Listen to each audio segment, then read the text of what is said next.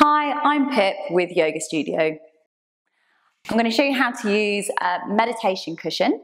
There's two different shapes. There's a crescent shape and then there's the more rounded shape. Both are down to personal preference. The crescent shape is a little bit wider and supports the top of the thighs a bit more. But both are great for using to bring the hips up higher than the knees, which is a much more comfortable position to be sat in for long periods of time, to get the hips up and keeping the spine nice and straight. So coming to sit on the cushion and then bringing the knees down to the floor, feeling lifted through the spine. I hope that helps. Happy practicing.